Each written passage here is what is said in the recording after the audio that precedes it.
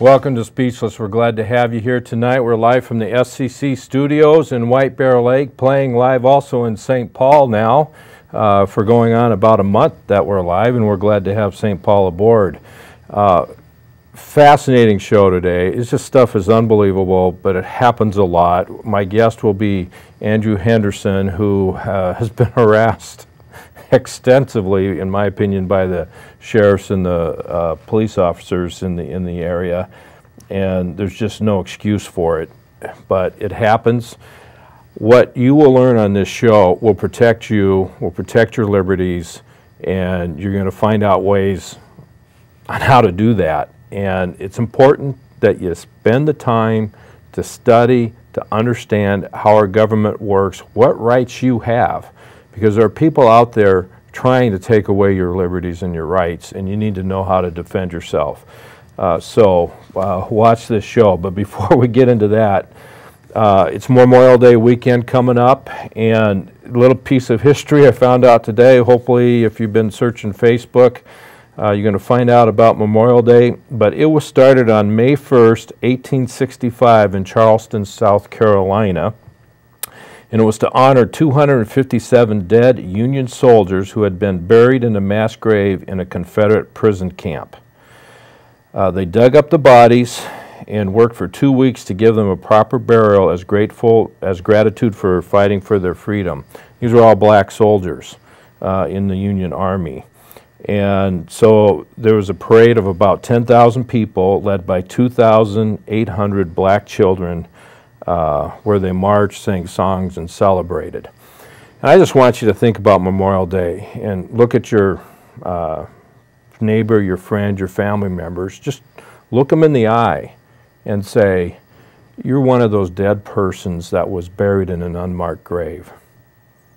You know, just think about that person who fought for your liberties and for your freedoms, that person that you're looking in the eye could be just taken away just like that in a war. I mean, war's a terrible deal and it's bad, but some of these people are fighting for our liberties.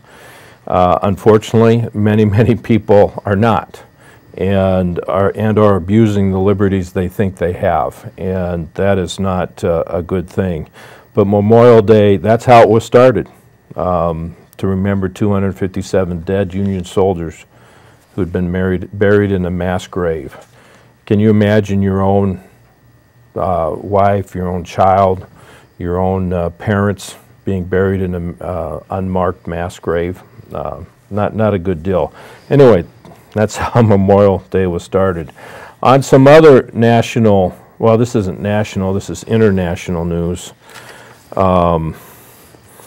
where this is something that's happening in the wars in the Middle East and the religious wars going on. But in Syria, 2 teen boys were crucified for being Christians. This doesn't really make the news. Of course, you've heard on the news the woman that is going to be sentenced to death, or has been sentenced to death, but gets to give life to her child, and then in a couple weeks here after she gives birth, she'll be executed. And that's just some of the brutality of the Muslim faith. And these are the moderate Muslims that are doing it in this case. But if you want to find out more, just Google Muslims crucified 2 teen boys for being Christians, and you'll get more information on that. And then you can look on my past shows when it's dealing with the Muslim Brotherhood and what they're trying to do. Now on other aspects of killing here, here's what the now president said. Babies wouldn't die so much if we just killed them before they died. Those were her words. If we just killed them before they died, then there wouldn't be as many deaths. And that's just some of the, in my opinion, some of the brain damage that's going on in some of these movements that say we got rights, but you don't. We're going to take away your right because we have other rights that exceed your right to live.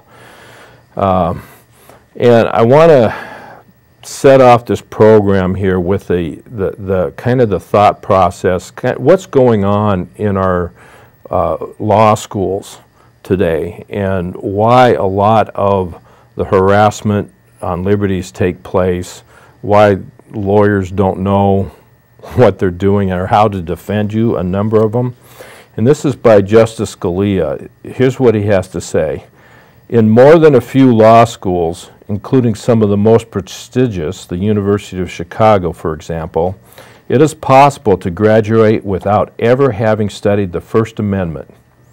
Can someone really call himself an American lawyer who has that gap in his compendious knowledge of the law?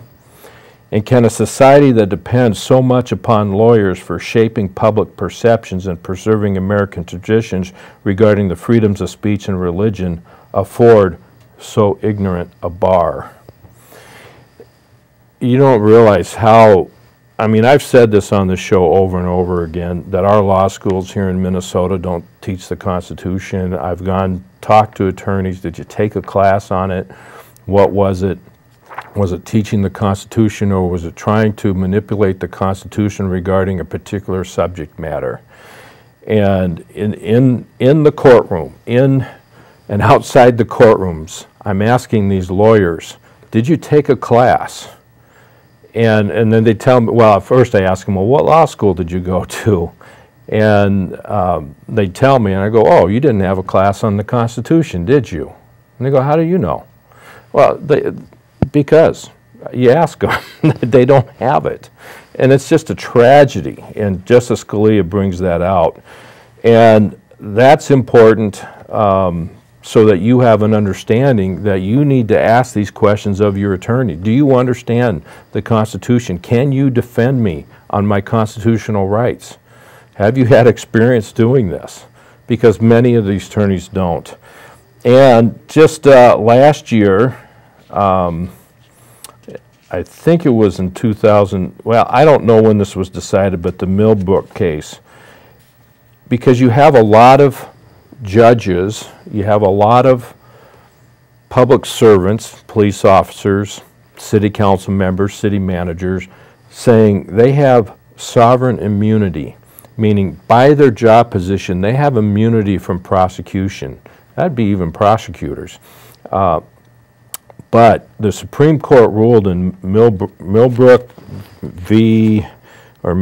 versus the United States that no, they don't have that sovereign immunity. If they operate outside of the law, they can be charged and convicted just as anybody else can be. If they're operating under this color of law, saying it's the law, this is the law, I'm telling you what to do, and you're not doing it, when what they're telling you to do is illegal, then they're operating outside the color of law. They give up their sovereign immunity. That's my understanding of this court case. What's really interesting about this case, the person who fought for this immunity, or fought for having public officials charged with a crime, wrote it down in pencil on a piece of paper, and it made it all the way to the U.S. Supreme Court, because that's all he had to work with in the prison that he was at, and he ends up winning. Nice deal, and way to go, Mr. Millbrook. And that's been a big case coming up now. Minnesota legislatures have immunity from arrest, even from drunk driving. Well, you know what? That's how the law is written, but the reality is if somebody challenged that, they wouldn't have that immunity, okay, because it's a law that violates the Constitution. And I think somebody should challenge that. And we have I know of at least one person running for office that has had pulled that get out of jail free card a couple of times. But when you as an individual, whether you're a lawmaker or not, commit a crime that violates somebody's constitutional rights, you should be held accountable to that. Now, I don't know that drunk driving would violate anybody's constitutional right. I can see a disorderly conduct done because of that, but that's a whole nother discussion in and of itself. Now we're going to get, all right, before Well, another headline news, 2 Democrat officials from Indiana were convicted of ballot fraud. Chairman Dutch Morgan from St. Joseph County was convicted of felony conspiracy to commit petition fraud and forgery. Dustin Blythe, who served on Board of Elections, was charged with felony forgery and several counts of making a false petition. Both were convicted for submitting fake names and signatures on petitions that were designed to get Obama and Hillary on the 2008 primary ballots. You know, and now it's 2014, 6 years before the conviction came out. But they're actually saying that Obama wouldn't have been on the primary. It's a primary ballot. This is in that county. It's a county in Indiana. So would have changed things? Who knows? But he wouldn't have been on the ballot. But in the overall scheme, the people that were defrauded in this were the Democrats who wanted Hillary, but the process was used to deceive people, and falsehoods were done in order to get a particular way. So to say there's not voter fraud or the election process doesn't have fraud, that'd be a mistake. So remember our courts, and it's we, the people here, that have to keep our courts accountable and to hold them accountable. And the question is, are you doing that? Are you doing what's necessary to keep that accountability? And so right now we're in election season, where if you want to run for office, you need to go down to the Secretary of State's office or to your county officials if it's a city council seat and sign up. You have from May 20th, which is now the 22nd, to June 3rd, and you can sign up and you can run for office. And so in this show, my interest is the judiciary. So I've looked so far, and out of the, well, I'm going to estimate around 100 seats are open for the judiciary, 2 in the Supreme Court. In the Supreme Court right now, there's 1 challenger to Wilhelma Wright, and the person's name is John Hancock. So I don't know if it's a real one, but the phone number's there. Does not have a website, but I don't remember if there was one, but I'm going to give him a call, find out what he's doing. I also have an understanding that somebody's also going to run against David Lillehog, but hasn't signed up yet. Who knows? But out of all these 100 seats, right now there's only 3 seats where they're contested. A number of seats nobody signed up for. I'd say probably 5 to 10. But this is about our open election process, where we the people decide who our servants are, and our judiciary is going unchecked, unaccountable, because nobody's running against a lot of these judges. And the whole reason for that, they got the incumbent behind their name, and there's an unwritten rule. And the Minnesota Bar, though, writes out that rule: if you're running for judge, that you will not get a political party endorsement. You can get endorsement from anybody else in any other organization, but not from a political party, which is a total violation of the constitutional rights. And that's why Justice Scalia's statement comes into effect. Well, who cares about your constitutional rights? If we can intimidate you into agreeing to something that violates your constitutional right, what does that matter? It doesn't matter to them, because they win, you lose. So, and right now, with people like Andrew Henderson, your rights are being protected by these citizen journalists that are getting you the information, because a lot of people aren't out there giving the information that you need to know. So we're winding down to getting Andrew on, but I just got to have 2 issues that are it's just crushing that these things are happening. A University of Virginia student sues the state, and these are the alcohol police, ABC agents, I forget what that acronym is for $40 million. And what happened there is these 3 girls went into the store, my understanding of the story, went into the store, bought some water that was in a bottle, green bottle, bought some snacks, were headed over to a party, and when they get in their car, they're surrounded by 7 agents and arrested for buying alcohol. And it was water. just amazing. And you know, you got to understand there's many people out there who fake being police. And if you understand her mindset, 20-year-old going into the store, bought water, and all of a sudden 7 people are around you with guns drawn, flashing their badges, and you're going, what did I do wrong? I didn't do anything wrong. What's going on? There are fake police out there. So they try to call the police. They try to, they call 911. They try to get out of the place, ended up getting their windows broken, were arrested for having alcohol, which was only water. There was no alcohol in there. Never did drugs, never did alcohol, never did anything. But she's suing the state for $40 million. Either way, let's say it was alcohol they had. Really, you're going to do that? You're going to have that procedure where you got 7 agents?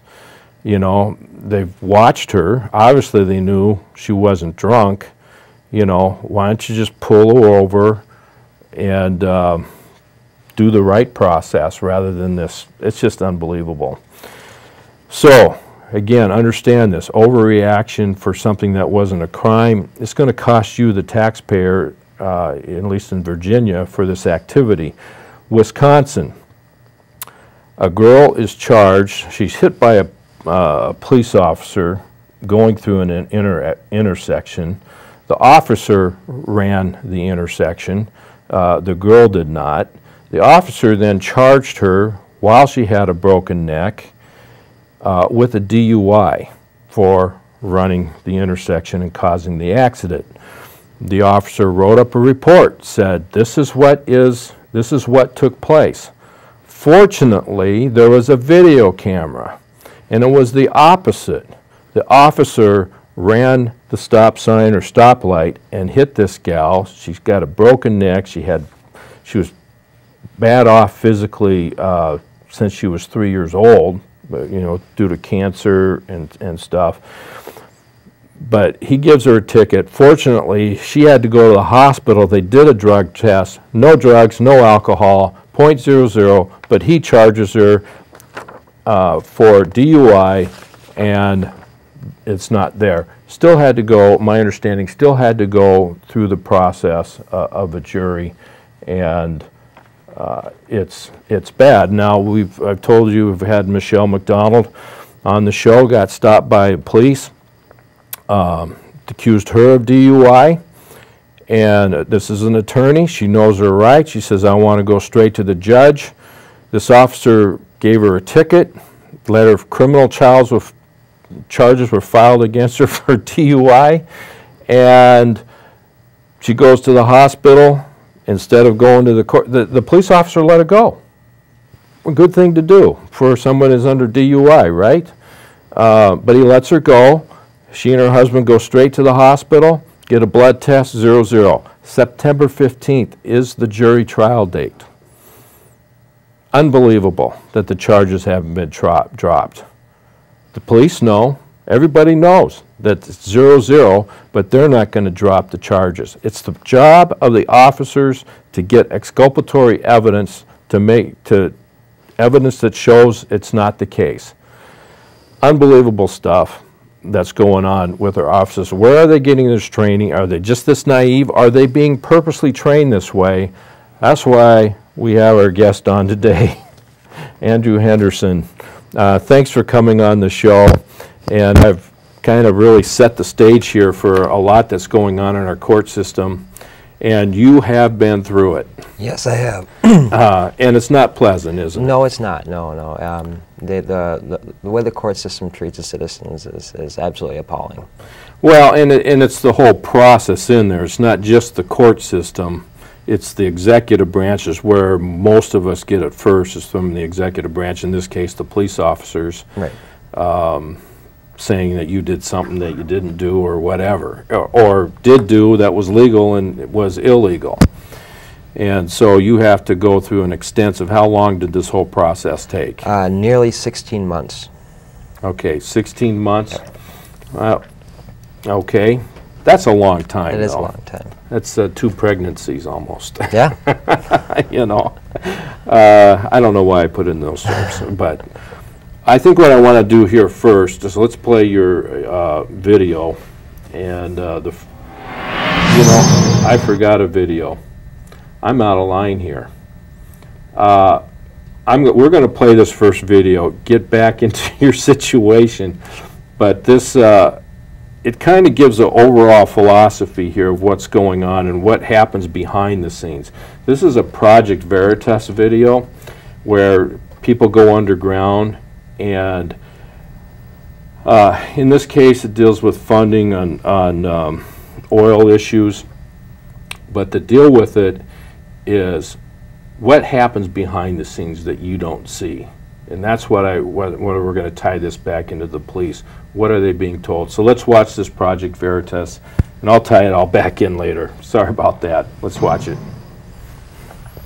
On March 27, 2014, Academy Award Governor Ed Begley Jr., Academy Award nominated actress Mariel Hemingway, and Sundance Award-winning producer Josh Dekel were caught on tape at the Beverly Hills Hotel meeting with a man named Mohammed, who they believed to be the son of a Middle Eastern oil family dynasty, to discuss the funding of the next anti-fracking film to the tune of $9 million. Mohammed was introduced to them through citizen journalists posing as ad executives purporting to represent Mohammed and his family. If Washington, D.C. continues fracking, America will be energy efficient, and then they won't need our oil anymore. Our motivation is, or my motivation, my client is, we want to. I'm trying to help his bottom line. You know, it's fine. You're in with us on this side, right? Oh yeah. Knowing where the money comes from. It's only at this table. This table, that doesn't go farther than this table. No, absolutely. I would never say that. Washington and Hollywood are a lot like, it's all an illusion. Yes. Smoke and mirrors. Yeah. As long as it looks good to the eye, it doesn't matter. Exactly. That's it. Washington and Hollywood are very similar in that way. My client's interest is to end, American energy independence. Your interest is to end fracking, and you guys understand that. Correct. Yeah, super clear. We're confident that we can keep this zip-locked, tight, airtight forever. If we don't protect who is kind of funding this thing, if we have to disclose that or if that becomes a necessary part of it, the whole enterprise will not work. Because if people think this film is funded by, Middle Eastern oil, it will not have that credibility. It'll be a non-starter. All right, so there you get a glimpse of how things happen or can happen behind the scene. So my question, now Veritas exposed the Acorn, problems with Acorn and what they were doing pertaining to voting, but things happen behind the scene. We don't get to see a lot that's happening behind the scene. And something's happening behind the scene in regards to our sheriffs and our police force, their education, the courts, that is conspiring to take away our liberties in the guise of protecting our liberties. So we're going to kind of explore that a little bit, and that's why Andrew Henderson is here. So let's just get into a video you made. Sure. Well done, and it's kind of a clip of what you went through, and we'll make some comments after that. All right, so let's roll it.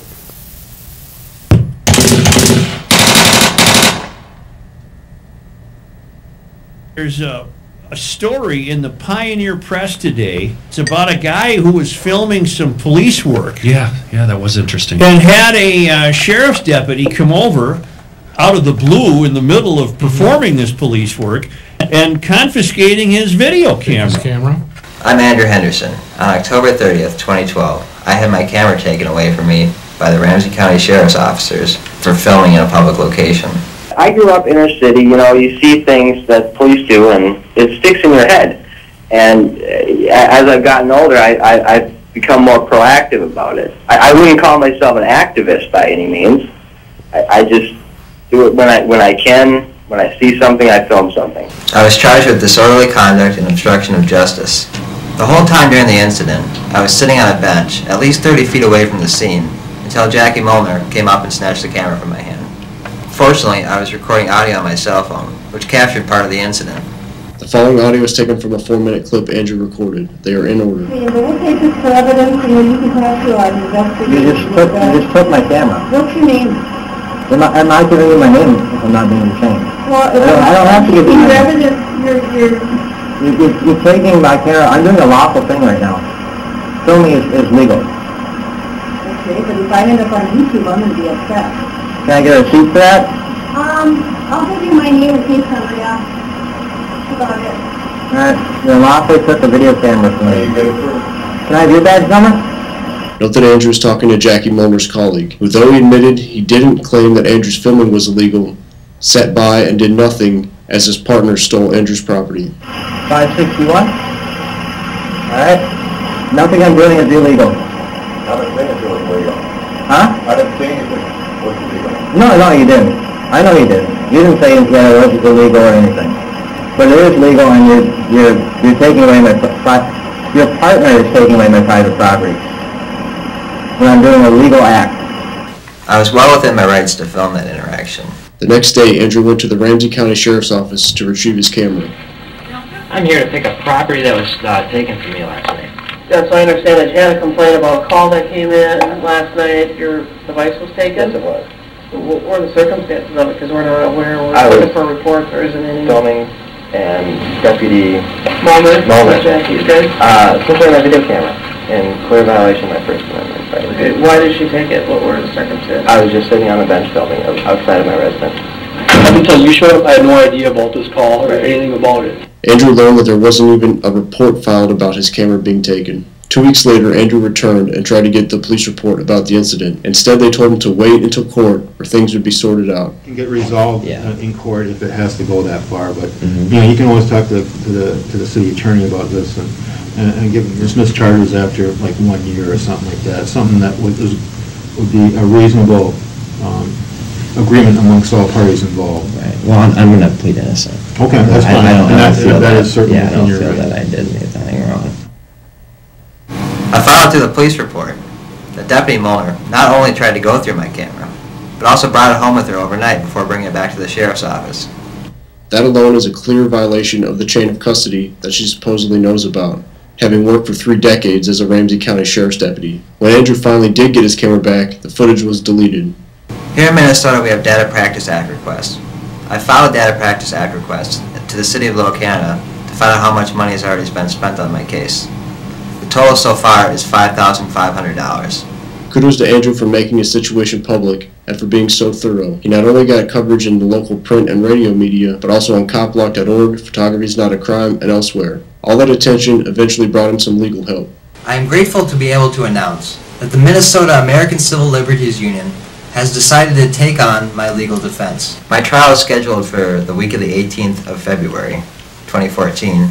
But it has been postponed in the past. I've had 2 different prosecutors, 4 different judges, and the case has lasted over a year. And we'll see if it happens this time. If you'd like to help me in this matter, I urge you to call the City of Little Canada, the prosecuting attorney, Kevin Back, and Judge Alshaus, and voice your concern about the taxpayers' money being spent on this case. I have a clear conscience, and I'm at peace with my actions. I acted lawfully. First Amendment principles and federal case law establish that a constitutional right. And while doing so, I did not act disorderly, nor did I obstruct a legal process. What reasonable expectation of privacy does a copper have in public? The answer is none. I encourage you all to keep filming. Even if you see someone else filming, help out. The content you capture might be their best witness. Better yet, get a streaming app. Hey, what's up, y'all? Pete here. I just want to encourage you to stand up for yourself, stand up for those in your community. If you see something going on with a police employee, film. Take the time, you know. If you have a smartphone, get a free streaming app, and make sure you know how to use it. Real easy. You have here in in Minnesota and everywhere, you have the right to film police employees out in public. So make sure you do it and make the world a better place. Andrew Henderson here. Just want to say, I hope you keep filming, I hope you keep observing, I hope you keep holding the police accountable for their actions. If I end up on YouTube, I'm going to be upset.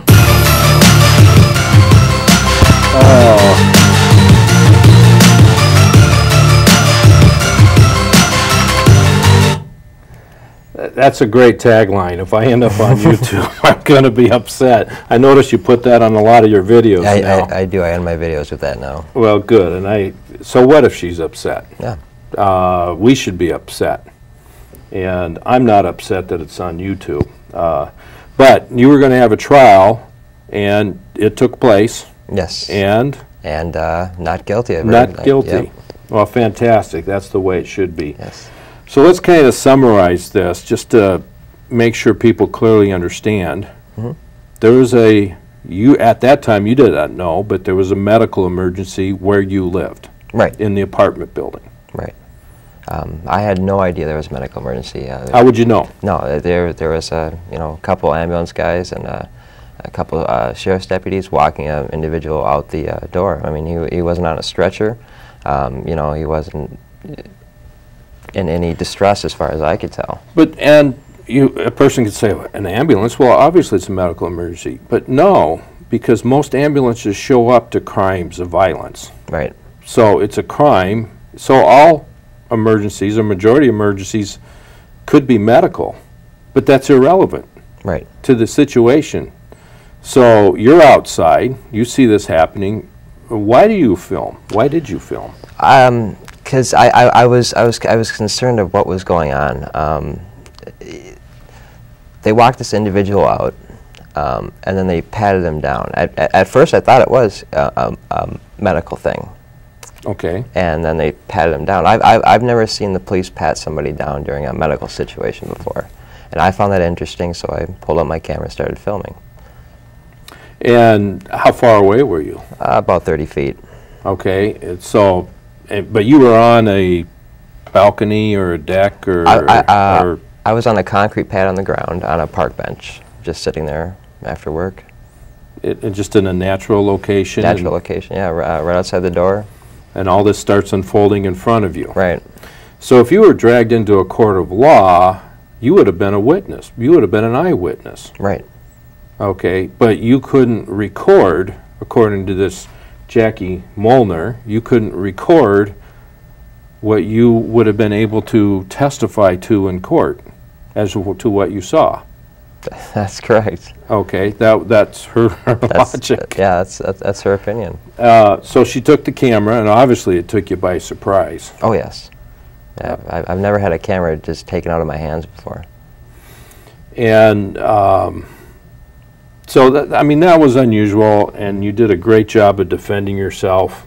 You know, you really can't do much better than that. You know, there's one part there where the other sheriff, I believe, right, said, well, you didn't say it was illegal what you did. You know, so what if you come back with the right question of, did I do anything illegal? Right. And if he would have said no, then give me my camera back. But he wasn't put on the spot. That's all right. It shouldn't have done it anyway. You know, it's like my friend that got, police showed up and searched his house because his garage door was open. What's wrong with your garage door being open? It's your property. You can leave it open if you want. You know? So what's wrong with you filming out in public? This is an amazing thing. This is out in public. I go down to the legislature, film all the time because it's out in public. Right. When I go to private locations, I have to get permission because it's private. You're out in public. There's no restrictions. No, none at all. Whatsoever. Amazing that this took place. Well, here's the big thing here that Jackie Molnar did that just gets me.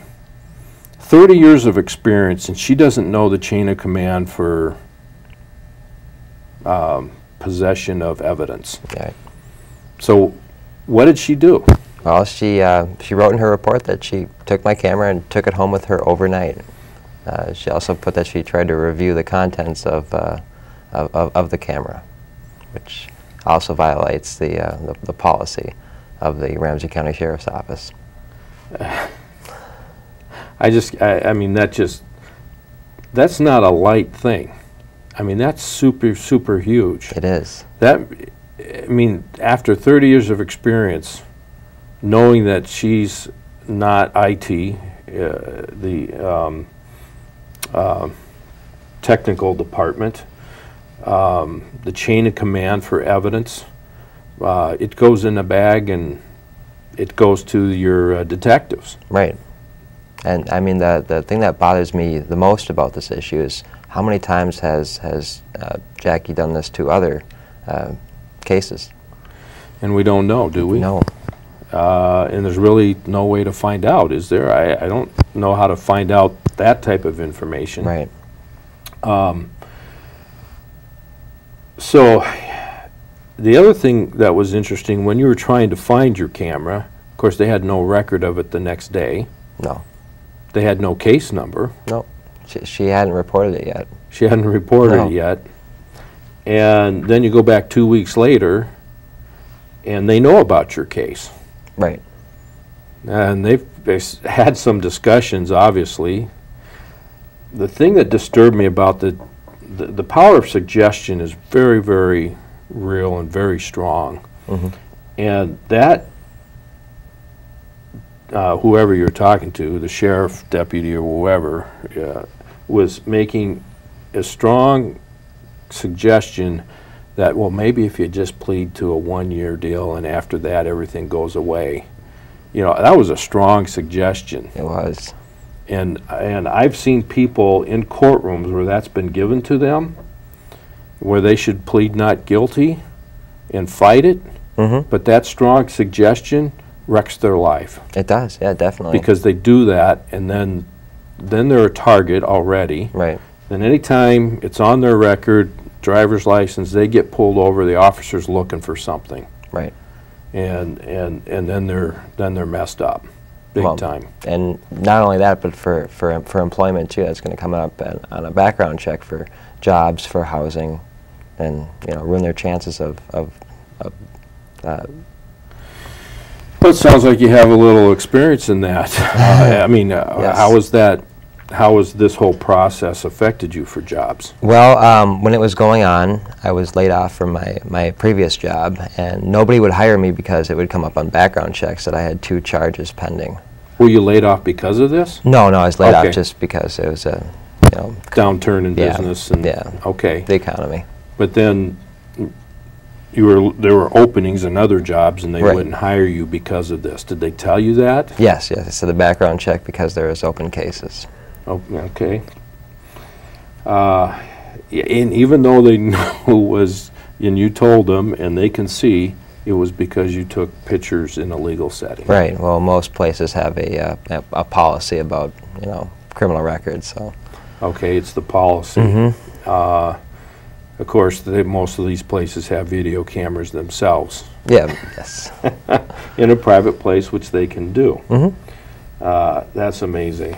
Okay, well, this is not the only time that you've been stopped. But I tell you, the power of pictures and sound are fascinating and can really protect somebody. So let's go watch this next video of the lights. That's for the studio there. When Andrew got pulled over for having a light out. Let's see what takes place. Hello. What's up, guy? Do you have your license and proof of insurance? I do. Stopped you because your passenger side headlight is out. Passenger side? Yep. Cool. Are you the person that usually does the maintenance on the vehicle? I am. I don't have my insurance card. Were you aware that it was out? No, I wasn't. You don't have the insurance card with you, or it doesn't have insurance? I do have the insurance card with me. I do have insurance. What's the company? American Family. Are you the person that purchased it? The insurance? Yeah. Yes. All right, stay on the vehicle. I'll be back up. For sure.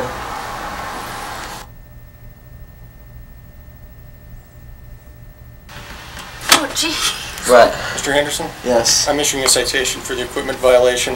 See that you were previously cited for a headlight that was out on the same vehicle. Driver's side. So, do you have any questions about how to handle the citation? The fix-it ticket or what? No, it's a citation. A citation? Yeah. There's a phone number in the upper right-hand corner you can call. If you want a court date and time, wait 3 to 10 days and then call that number. Not a problem. If you want to pay the citation, there's a fine schedule inside the envelope. Cool. Can I get your name and badge number? Joe Cox, COX, badge number 208. It's on the ticket as well. Thank you. Any other questions? No citation for no insurance or what? No, I called the insurance company and they told me it's valid. Cool. If you have the card with you, it'll go a lot faster so we don't have to call. Yeah, I left it at home this morning. Get the card in the vehicle. Any other questions, you can call the number in the upper right-hand corner. You're free to go. Thank you. If I end up on YouTube, I'm going to be upset. Oh, well, he's back up. That one's up on YouTube, too. Lights are out on one of your lights in your car. Right. And 8 months earlier, you had a light out on the other side. Right. And so the officer comes up there implying that it's the same light. I believe so, yes. That's how I interpreted what he said. And then you told him, no, the light that was out was on the other side. Right. Just gave that to him. The cordial conversation, you did a great job. It is not normal that a police officer wouldn't give a fix-it ticket. Right, yeah. One of the interesting parts to me about that is that there was no record of the other stop for having the headlight out 8 months prior. There's no record of it? No. The reason that the police officer knew about it is from watching my YouTube channel. How did you know he watched your YouTube channel? I got the dash cam video and they were discussing it in the squad car. Really? Yes. Oh, and this was Officer Cox. Had you run into him before? No, that was my first interaction with that officer. 8 months prior, I was stopped by the St. Anthony police. Okay. And this guy was with what department? Roseville. Roseville. Yes. But he was talking to somebody during this stop about the 8 months prior. Right. And who was he talking to? I'm not sure. All that was on the dash cam video was the person's voice. Okay. And it's for something totally different. Right. That's just bad behavior on a police officer's part. That's the police state. Yes. Kind of the militarization of the police state, Sure. or taxation by citation. Oh man, there's so many avenues to go down here. We got a couple more videos we got to show. First of all, Jackie Molnar, that sheriff. Has she been held accountable? Not at all. No. Is she still a sheriff in Ramsey County? She retired from the sheriff's office, and she came back recently as a bailiff at the Ramsey County Courthouse downtown. And that's still part of the sheriff's? Yes, it is. So she's retired after 30 years. She's picking up a pension. If you retire, that means you start picking up your pension. Right. But now she's hired on. I mean, she's really milking the system here. Yes. And no accountability. So if you or I do something wrong, you get arrested or charged. If she violates your constitutional rights, she gets to retire and get another job. Yes. There seems to be any disciplinary action taken against her that you know of? Not as far as I know. Are you going to take any action against her? I don't know yet. Don't know? I haven't decided anything. Well, I hope you do, and I know that's a hard thing. And we're going to see another video why it's a hard thing, because they can continue to harass you. And it needs to happen. And I hope you got a good support system. And I know you got a lot of support system, because Communities United Against Police Brutality has encouraged you. Yes. To what extent, I don't know. But that's a good group watching out against police misconduct. And then ACLU came to your defense and defended you in court, and you won. So any other groups that have helped out? Copblock.org That's a group, okay. That's a group, That's yeah. where that video we just showed was from. Right. But you put it together. That was actually Pete Ear. Oh. Yeah, he's one of the founders of Cop Block. And okay. Yeah. Excellent job. He's been a big support to me, so.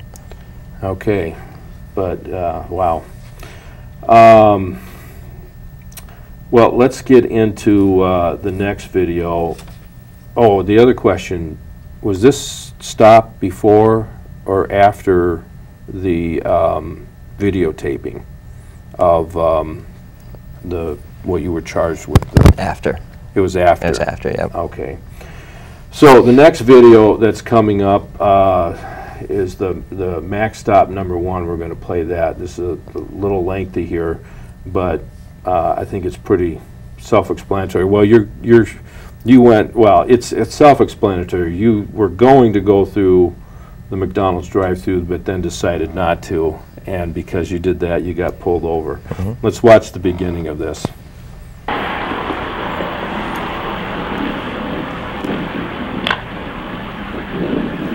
Hi! Driver's license, proof of insurance, please.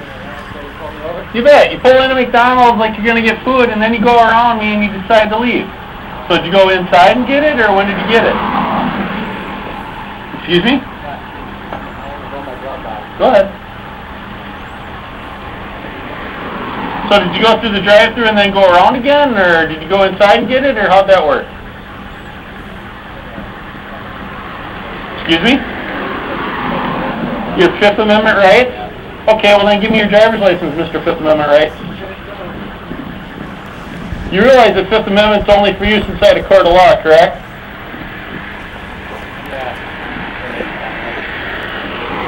Okay, Andrew?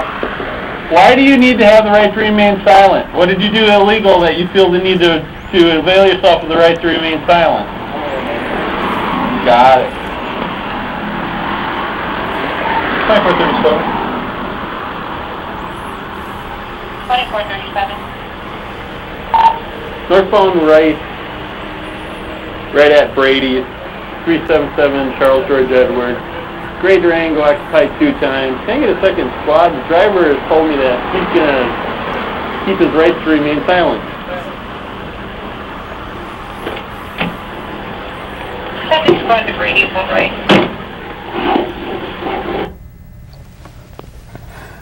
This is amazing that a police officer, or who was that? Was that sheriff or? Yeah, Ramsey County Sheriff. Ramsey County Sheriff would not understand your right to remain silent. Right, and that is so suspicious that they need backup.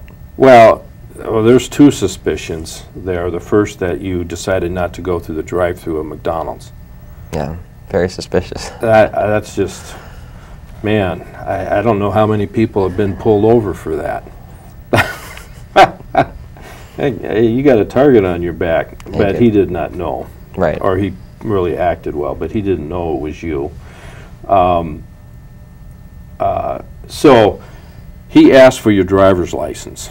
Mm-hmm. And what did you say?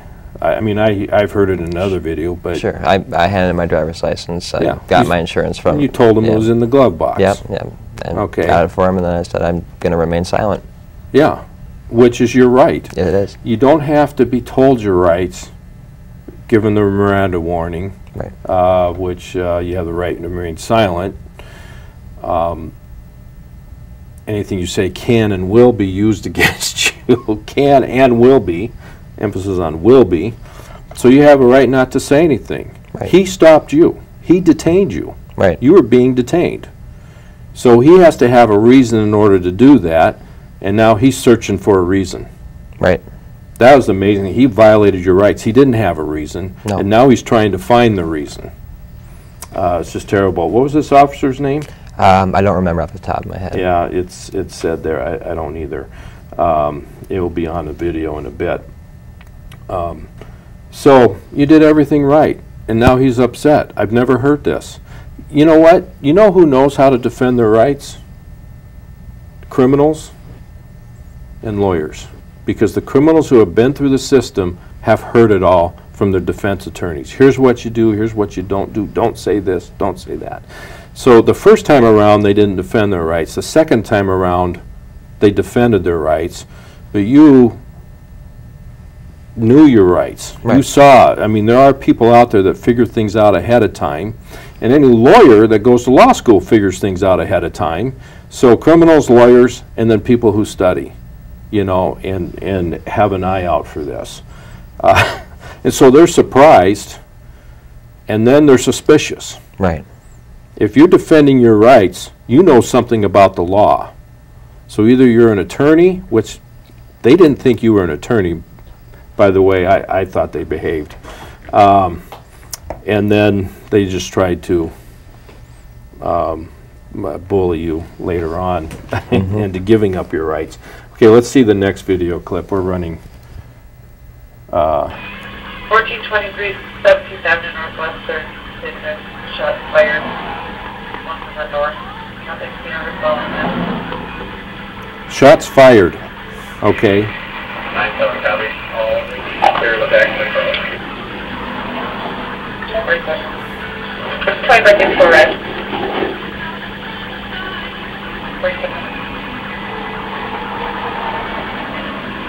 3-7, can you let the main per county know that I've got 2 cars? That's enough.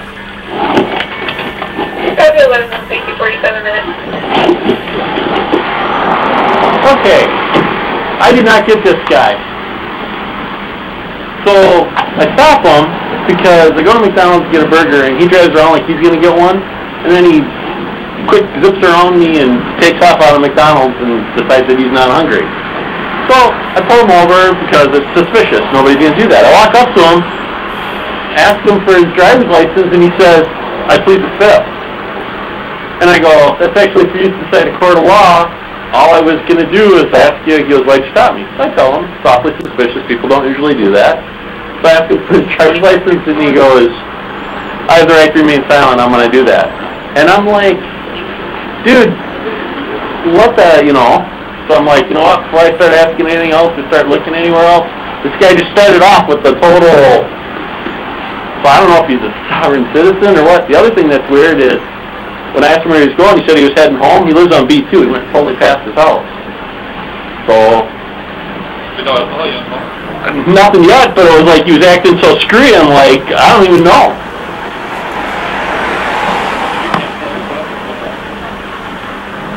I already told him to cancel. Andrew, what's the deal, man?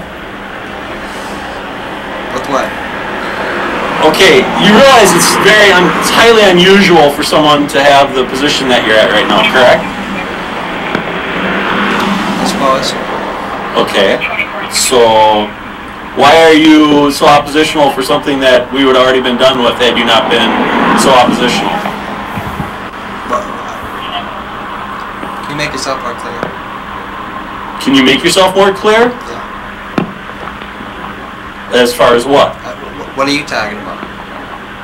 First of all, I've never had anybody claim the fifth when I ask them for their driver's license. Second of all, when I just ask somebody a couple simple questions so that I can either verify that they're not intoxicated or they're not up to something, I've never had anybody tell me that they have the right to remain silent and they're going to exercise that. Okay. Because actually, unless I've got you in custody for something, which obviously I don't, and I'm asking you questions about a specific crime, that doesn't work either, dude. I don't want to answer any questions. Okay. Ma'am, are you in the same boat as him? Okay. Can I see your license, please, ma'am? Thank you. Andrew, do you still live on County Road B2? Yes, I do. So you got some food in your head at home, but you went past your address? Why don't you hand that over here, ma'am? There's more than one way to get there, isn't there? All right, we're running out of time here, but I want you to go to the last about 30 seconds of that video. Don't play it right now, but we'll get it in. You did a fantastic job there. Mm-hmm. First of all, shots were fired, some other call, and there ended up being 10 cars around you. Yes. No shots fired. Well, I wouldn't go to the shots fired call either. it's just amazing. 10 cars checking you out, but the shots fired, who knows how many went there.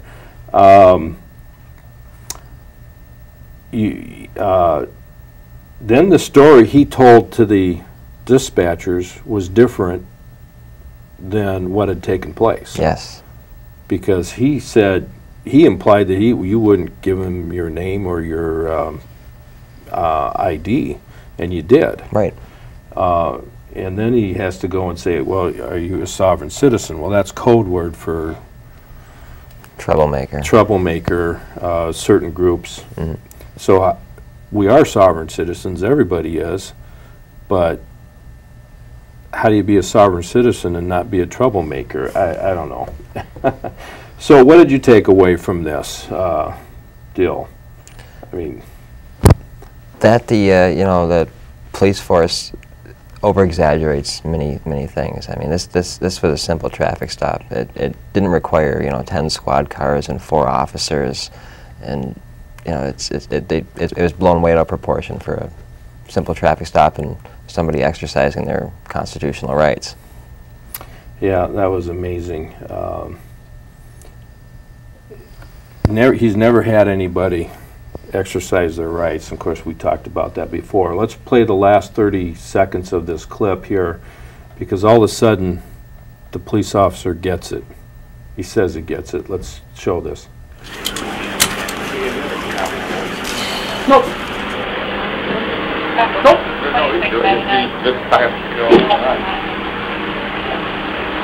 Say what? Nothing. Okay. Hey, I may be old and not as smart as some people, but a setup is a setup. All right, we missed the part. He finally figured it out. It was you. This was the officer that was there when you were videotaping. Right. The prior one, where you were charged and then found not guilty on. He was the officer that didn't say you were doing anything illegal. Right, yes. He finally gets it. He thinks he's being set up. That's what he said at the end. Yeah, that was a different officer. Oh, okay. It was one of the backup officers that. All right. Yeah. Well, we're out of time, and I did a terrible job in time management. But folks, go to Andrew Holman's website and Facebook or whatever, and watch what he has to say. Remember, good people don't do nothing. Little money. Catch you later.